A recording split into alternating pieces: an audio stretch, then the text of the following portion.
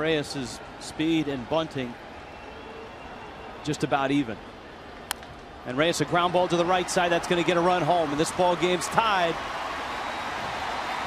Gabby scores, Bucks at third, Reyes delivers, and the Marlins a nice job here. They've scored 2 runs with just 1 hit. You know what's amazing about this inning? This is an inning the Marlins have seen against them over the last 3 weeks. A couple of walks to start the inning. They eventually come in to score.